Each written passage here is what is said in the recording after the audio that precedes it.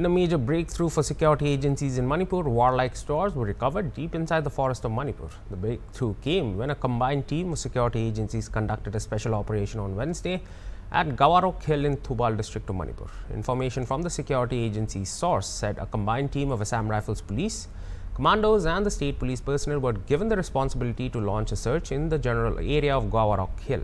Security agencies decided to launch the search operation based on what they described as credible information regarding the presence of warlike stores deep inside the forest.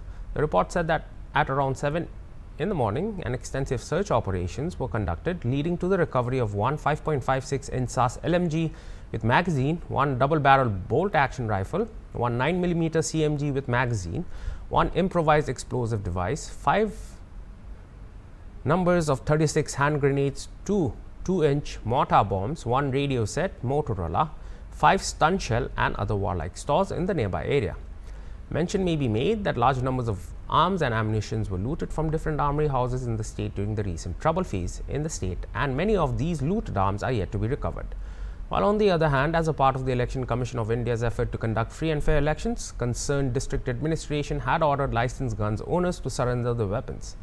The recovery of warlike stores in the deep forest can be taken as a positive sign. However, security agencies suspect that the Gawarok Hill recovery is just a tip of the iceberg.